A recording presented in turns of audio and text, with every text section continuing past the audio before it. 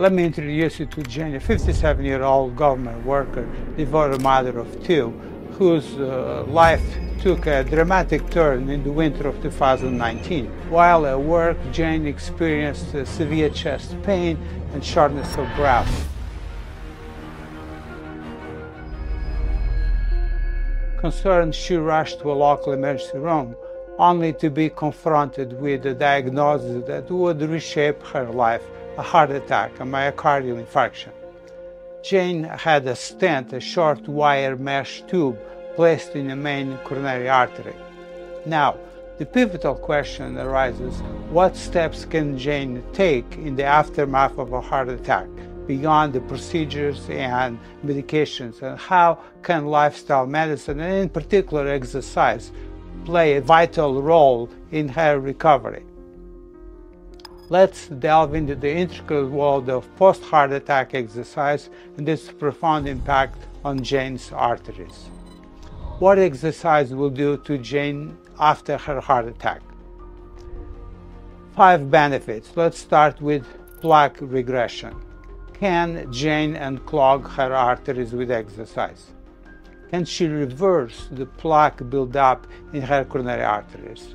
Rewind 20 years and groundbreaking studies such as the Lifestyle Heart Trial and the Heidelberg Regression Study were already paving the way for a revolutionary understanding of exercise impact on arterial health. Not just halting the progression of plaque buildup, but about actually regressing it. And consider the Lifestyle Heart Trial conducted by Dr. Dean Ornish, which not only underscored the significance of a plant-based diet, but also emphasized stress management and exercise, including about 3 hours a week with a focus on yoga.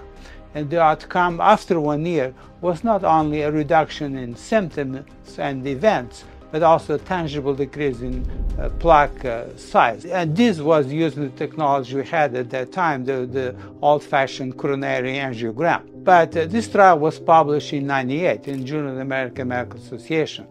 About 4 years later, the Heidelberg Regression Study was published, and a decade later, on January 2010, Medicare approved the Ornish program, also known as intensive cardiac rehab, for specific populations, including not only people who had a heart attack, but people who had coronary bypass surgery, who had a stent even without a heart attack. And just last year, a study from the Norwegian University of Science and Technology published a study that showed that, in fact, high-intensity interval training could yield results comparable to statins in reducing the plaque volume.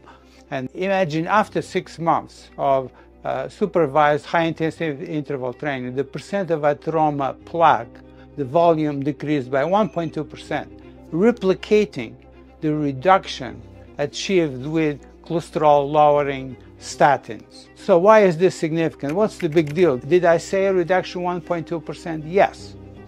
And significant is, we know the 1% reduction in plaque volume, as demonstrated by various lipid trials with statins, correlates with a substantial 20% reduction in major cardiovascular events, in heart attacks, strokes, and death. While the study focused on individuals with coronary artery disease who had a stent placed, it's most likely applicable to anybody who undergoes high-intensity interval training, even without overt coronary artery disease. And there's some limitations to the study because it was an intensive program. It was highly supervised. What are the limitations of the study? The limitations of the study is, in fact, was a high-intensity exercise program. It was highly supervised. However, again, demonstrates one more time the concept that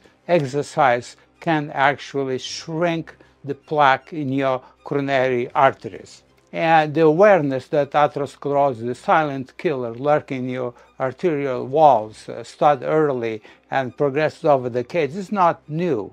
But the critical question is, can Jane and others like her who had a heart attack start today and reap the benefits? Exercise, however, does more than affect plaque buildup in Jane's arteries. And let's look at cardiac preconditioning, a very fascinating phenomenon. In fact, research has consistently highlighted a positive correlation between individuals who engage in regular exercise and their survival rates after a heart attack. So if you exercise and you still have a heart attack, chances are you'll have a smaller infarct size. You'll have 30 to 40% less damage compared to non-exercisers. And exercise increases coronary collateral, so it's paving the way for natural bypasses. In fact, exercise increases the ability of collateral vessels to supply blood to tissue downstream from the blockage. It's like the body's ingenious way of creating its own bypasses, a growth in both the length and diameter of collateral vessel. And exercise improves endothelial function. Just 4 weeks of regular exercise can double the coronary blood flow. The endothelium, the inner lining of the blood vessels, plays a crucial role in regulating blood flow, and exercise seems to be its best ally. And in addition, exercise decreases platelet activation. If you have coronary artery disease, you may be taking a platelet inhibitor like aspirin or Plavix or Brilinta or Effient. Exercise is actually a natural platelet inhibitor, improving the platelet function and minimizing the risk of developing a clot. It's a subtle but potent way in which the exercise safeguards against catastrophic events. And here there's this captivating revelation. Exercise is really a magic pill. It doesn't just work wonders for your heart. And to unravel more about the holistic benefits of exercise, check out this video, The Magic Pill. I'll put a link above in the description below. And as for Jane, how can she kickstart her exercise program after her heart attack?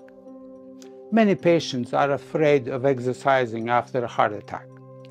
The most effective solution is to enroll in a cardiac rehab program. It's a structured and monitored environment where your vital signs, the electrocardiogram, your heart rhythm are closely observed. And this controlled setup instills confidence in individuals, assuring them that exercise after heart attack is not only possible but highly beneficial. And people who participate in the cardiac rehab after heart attack, but also we have data after a stent, after coronary bypass surgery, experience a 45% decrease in mortality over the next 10 years compared to people who abstain. And despite the coverage provided by insurance, only 25% of people who are on this category engaged in cardiac rehab, highlighting a significant gap in leveraging this powerful tool. What makes cardiac rehab so magical after a heart attack? Cardiac rehab transcends the boundaries of a mere exercise program. It's an education platform that delves into nutrition, into smoking cessation, controlling your blood pressure, your cholesterol, medication adherence, and more. It's a holistic approach aimed at empowering you with the knowledge and the skills to navigate this post-heart attack journey successfully. What's next for Jane? Well, the story of Jane does not end here. In our upcoming videos, we will explore additional avenues and delve deeper into strategies and practices that can further enhance Jane's cardiovascular health. And always remember, your health, your most precious asset. Take control. See you next video.